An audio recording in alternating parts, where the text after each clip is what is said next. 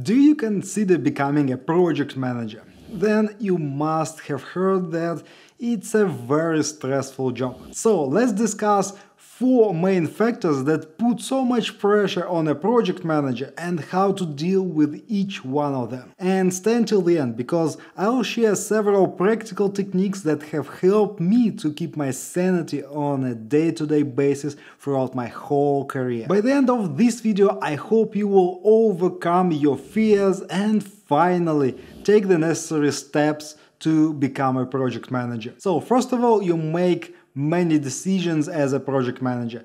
It puts a lot of responsibility on the outcome of those decisions. But it's even worse than that. You often make decisions that have a delayed impact. For example, you come up with a budget early at the start of a project. It's your best estimate at that time, but you'll be stressed about it through the whole project's lifetime. And there'll be dozens of such decisions. Moreover, they will have a compound effect on your confidence. So, how can you deal with it? First of all, you need an excellent understanding of how project management works as a system to overcome this anxiety.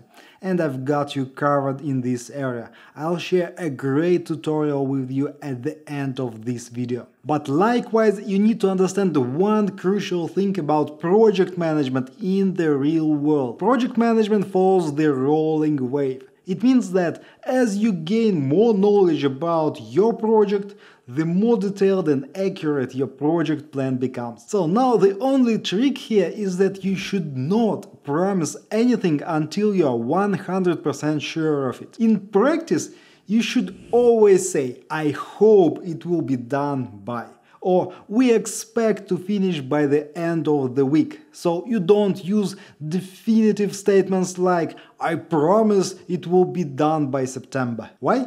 Because you cannot be sure. There are way too many things outside of your control. Here's what's even more critical.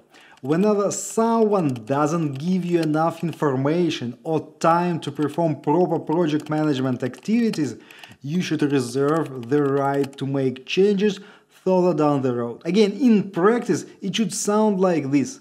Here at the sport, I feel like it's about 20 days of work, but let me check it with the team and I'll confirm the numbers in an email tomorrow once we finish our analysis. Or if clients don't give you enough time to analyze requirements, you must explain that it's most probably feasible, but it's your own assumption. But again, if you can use, for example, just one day, you'll consult with experts and provide a better analysis. Okay, but what should you do if your clients have unrealistic expectations right from the start, or push you to make decisions on the spot, or your boss demands that you and your team work harder for no reasons? For example, clients may say something classical like this one. "I don't care about your estimates, I need this project finished by the end of the month. You can do it, or I'll find someone else who will do it instead of you." So let me address this fear of being fired for not meeting these unrealistic expectations of your clients. First of all, people don't start a project to fail it and blame a random project manager. In most cases, project owners expect to get valuable results from the project. Otherwise, they'll waste a lot of time and money. Also, think about it. Clients need a project done as soon as possible. At the same time, they need about 2, maybe 5 months to hire a new PM, onboard them, take over the project from you, and so on and so on. So it will delay the project even further. However, there is a catch. From a professional standpoint, you should not reject any requests from your client or your boss. Your responsibility is to provide them with the best possible execution plan based on their request. And yes, sometimes you'll create a plan just to prove that it's not feasible. Anyway, this constant decision making and pressure from clients and your boss will inevitably lead to imposter syndrome. Imposter syndrome, also called perceived fraudulence, involves feeling of self-doubt and personal incompetence that persist despite your education, experience and accomplishments. In practice, you just start questioning yourself. Do I have what it takes to lead this project? Who am I to lead successful business people and challenge their decisions? Who am I to lead team members with 10 plus years of experience? I want you to think logically here. First of all, someone hired or promoted you to take the role of a project manager.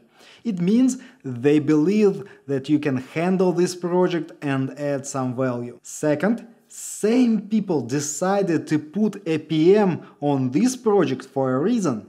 And it's because they know that no one from the current team members can organize the work.